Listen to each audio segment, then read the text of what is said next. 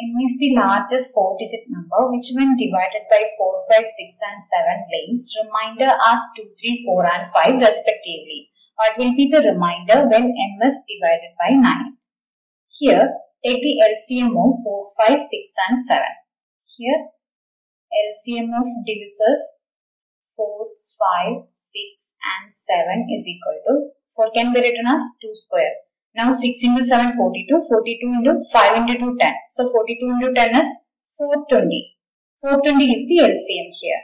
Now M is the largest 4-digit number, which means M is closest to 10,000. Now take the multiple of 420 which is closest to 10,000, because multiple of 420 will be divisible by 4, 5, 6 and 7. Now 420 into 20 is equal to 8400, which is now really close to 10,000. So increase 20 to 23. Now 420 into 20 is 8400, 420 into 3. 3 into 2 6, 3 into 4 12.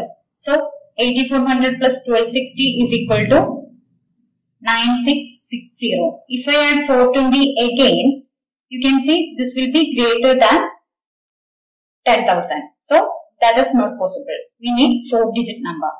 Now this is the closest number which is divisible by 4, 5, 6 and 7. Now here when divided by 4, it will leave remainder 2. When divided by 5, remainder is 3. When divided by 6, remainder is 4.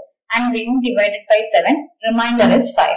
Now you can see there is a common difference between these numbers. That is, take the divisors 4, 5, 6 and 7 and now take the respective remainders 2, 3, 4 and 5. Now take the difference. Here difference between 4 and 2 is 2. Difference between 5 and 3 is 2. Difference between 6 and 4 is 2. Difference between 7 and 5 is 2.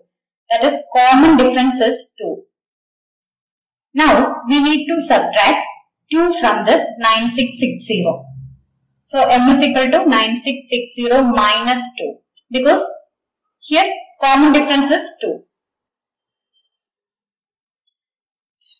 Now which is equal to 9658. So M is 9658.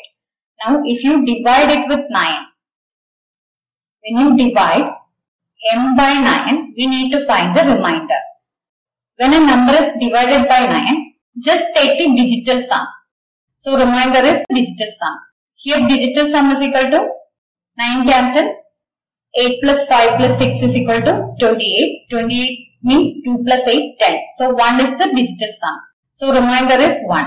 Remainder is 1 means here your answer is option B. Now if you have doubt, I will show you an example. Let us consider M as a number. When M is divisible by 5, it will leaves you remainder 2. When M is divisible by 6, it will leaves you remainder 3. Now 5 and 6 are the divisors.